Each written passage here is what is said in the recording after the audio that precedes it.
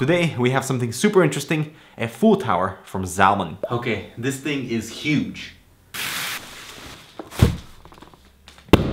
And just for size reference, it's almost as big as the Fantix M2 Elite.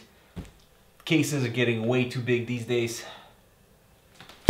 So the case is pretty huge, but I appreciate that the tempered glass panels have been removed during shipment, so the actual frame is much lighter to, carry and work around, and then you can install the glass side panels when you're actually finished. That's brilliant. So let's find out if this thing is any good right after this.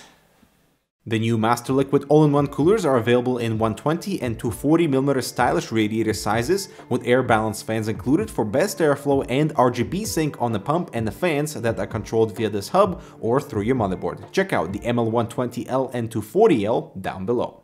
Alright, so the Zalman X7 full tower is an interesting case scenario because of Computex 2 years ago. Basically, we saw an early prototype in development stages, and Zalman requested feedback from the community, you guys, and they actually were reading the comments, and actually a lot of the feedback that you guys provided in the comments was taken into the final product. But in order to keep a little bit of suspense for this video, I'm gonna reveal the price in the end, so this should be interesting. Now, you guys may know my thoughts about really large super towers, and if you're going for a water cooling build, then a large tower makes sense if they're done right. But unfortunately, Zalman failed on so many accounts with the X7, it's not even funny. It's just large for the sake of being large. So this is supposed to be their most premium enclosure, yet we still have misaligned mounting screws. There's a vibrant red Molex connector on the rear side. This is where a glass panel is supposed to sit. The fans use a proprietary 6-pin connection because is that what premium users want? The aluminum edges in a few spots are warped, and because we have the aluminum surface running on the top, the front, the bottom, and even the rear, you gotta be careful not to cut yourself because the edges are not refined and are super sharp everywhere. The bottom panel is the perfect example, as the case feet are these tiny plastic pieces, and so my table got all scratched up because of the aluminum edges. And seriously, Zalman, this is just lazy. A dust filter that is not easily accessible, and there's practically no room for the power supply to breathe anyway. This open space in the front should have been switched with the back.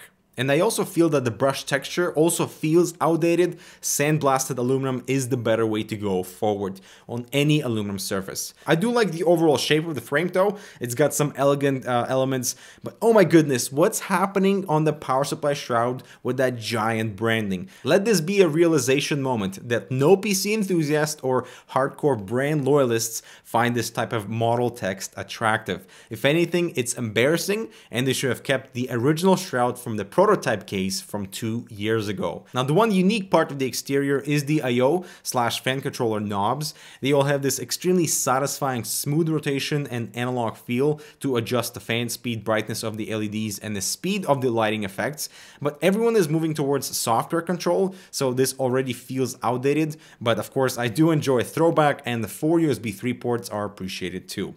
Unfortunately, the lighting integration on the shroud is far from uniform. If anything, it makes it looks even worse when the X7 part, for example, is not even illuminated with the internal LED strip. And even when the glass panels on, the tint is so dark that you practically cannot even see the model name on the shroud, which is actually a good thing. There's a front ambient strip that is nice, but it doesn't sync in color with the fans for some reason, and none of the fans displayed anything in the blue channel, so I had no blues or purples. And overall, this is a disappointing execution all around.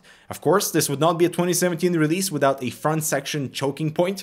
What's strange though, there's a dust filter right behind the aluminum plate. It makes no sense as the aluminum cover is flush with the plastic frame, so the only ventilation points are on both sides that have this coarse mesh. Also, you can probably notice more frame restriction on those fans. Even though the mounting points are flexible, this whole front section is a total failure. And on the inside, you can fit a second ATX motherboard beside those fans because the interior proportions for the X7 are just way off. Even with an eATX motherboard, you'll need 2 reservoirs beside that second row of rubber grommets to occupy that space.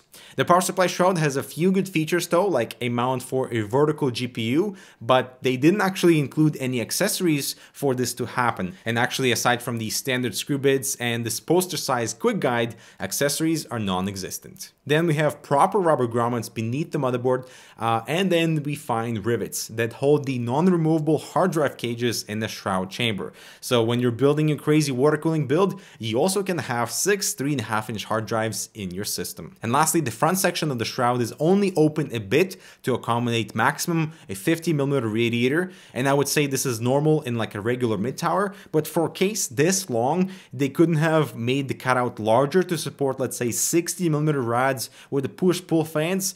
This tiny EVGA case in comparison has more radiator room. It's absolutely embarrassing for the X7. Although I do like these GPU brackets, but again, it's a cheap plastic implementation that almost symbolizes the X7 in its entirety. Moving on to the top, the fan bracket is super inconvenient to access, first removing the 3 screws that hold the top panel, on which all of the I/O is assembled, so you can't fully remove it for convenience. Next, the bracket is secured with 2 thumb screws underneath the frame, making installation incredibly difficult, especially with wide radiators. The bracket on the other side has 3 pegs that need to align, so it must be installed at an angle first. And why didn't they just stick to the original on-rails bracket like we saw at Computex 2 years ago? It's completely boggles my mind that the final mounting procedure is so frustrating. It does support the 360 rad without any issues, but the mounting points for a 280 radiator are misaligned, and you cannot have it somewhere in the middle of the bracket. Instead, you need to use the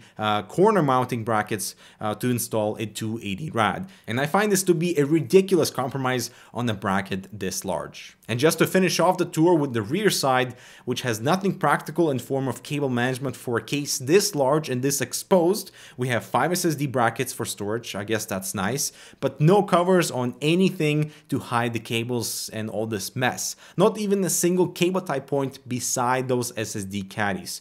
What a disappointment. Now let's put this case into this hypothetical situation where you'd want to install dual radiators for a custom loop. So my 360 rad is comfortable up top, although installation was a pain. The GPU support bracket is good to eliminate sag, but might interfere with SATA cables. And the first row of rubber grommets is just way too far for a standard ATX motherboard.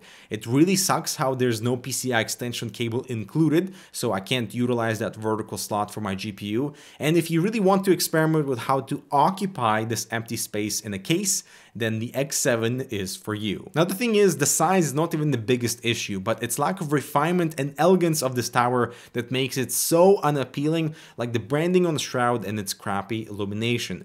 The tempered glass side panels are fully bare with a dark tint, but no blackout perimeters nor any blackout portions on the cable management side, so everything is exposed. And there's this sense of poor attention to detail every step of the way, and it's a big slap in the face because the price, like I said in your intro, would be revealed in the end, is $299.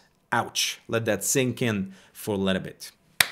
And it's competing with the latest C700P, the new Cosmos from Cooler Master, which is a $299, but it feels like it's more premium than this thingy. And cases like the Dark Base 700 and the H700i all have similar radiator and cooling options, but cost significantly less. Plus have all somewhat of interesting and unique interior options, which this thing doesn't. And I want to say that the Z Machine design team needs to enter the present, get out of their bubble, because if they don't, that is how brands start to die. The new Corsair Void Pro gaming headset is comfortable, stylish in different colors, delivers fantastic wireless performance even for competitive gaming with an all-new microphone for clear communications. Check out the Void Pro wireless or wired in the description below. So thank you guys so much for watching. Make sure to subscribe and check out this other relevant content. Let me know what you think of the Z Machine X7 in the comments. Do you think it's as big of a failure as I make it out to be, or have I missed something that you guys potentially let me know? Yeah, thanks so much for watching. We'll see you in the next video.